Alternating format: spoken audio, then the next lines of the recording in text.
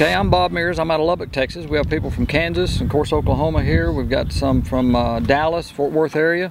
We come here to fight air-to-air competition, fight airplanes. You got two airplanes that get points for being in the air. You tote a streamer around, you get points for cutting that streamer. It's a great amount of fun. I've done this since I was 9 years old. I do it internationally. I've been to France and Germany and Italy and Australia and just all over the world, and it's all because of these model airplanes. My dad started me. I got my first stroke when I was 9 and did it till my father passed, and my brother's still doing it with me. My nephew does it. I've got my grandkids started now. I'm gonna get them doing it. It's just a great amount of fun, especially for bang for the buck. 5 seconds now. There's just not. I've done drag racing, dirt track racing, SCCA racing, car shows, everything in the world, and we always come back to these model airplanes just because it's so much fun.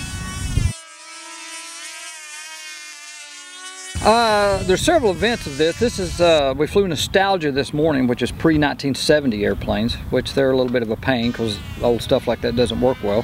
What we're fixing to fly is a speed limit event, and what it's designed for is to try to get beginners in it because those only run about 75 miles an hour.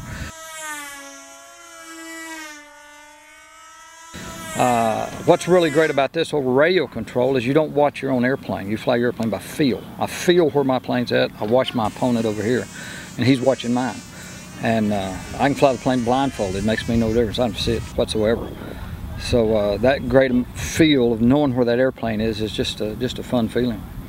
And you have to learn engines, know how to start the thing, know how to maintain it, know how to keep the airplanes flying, and you have a strategy when you go fly. It's easy to get your lines tangled. Once you do, you need to figure out how I got in that, how do I reverse and get back out, and it's all just milliseconds. I mean, everything is just quick reaction.